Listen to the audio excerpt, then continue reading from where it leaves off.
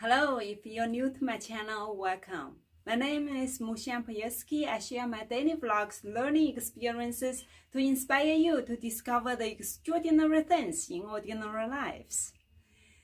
Today is a work day, but during the day I did block a little bit of time to conduct my third interview for my podcast, Be a Light with Mushan.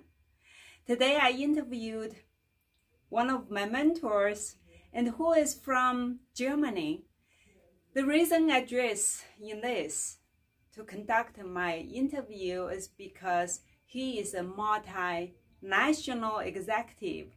He has been working in the field of multicultural diversity inclusion in many years. And his team is from around the world. Many of them can speak multiple languages. By the way, you will find it very inspiring, and I was very inspired during the talk. I meant to only keep it 20 to 30 minutes. It ended up more than that, probably 40 minutes. But I'm looking forward to releasing that this month, in the middle of this month. So stay tuned. And also I want to share something right before this vlog. I just responded to a post on LinkedIn. There is one person who probably had some bad experience when he was in Toastmasters, and ever since I connected with him, and I have been seeing his negative posts and comments, just trashing Toastmasters International, and whoever being recognized by Toastmasters International is also being attacked. And I just couldn't stand it anymore. So I spent some time to respond to him. And I remember I did that a couple years ago too.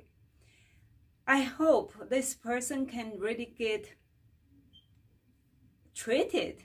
To be honest, I think he has issues with his own trauma or something, but he has been very negative. I'm very surprised to see someone could be so negative on such a professional platform.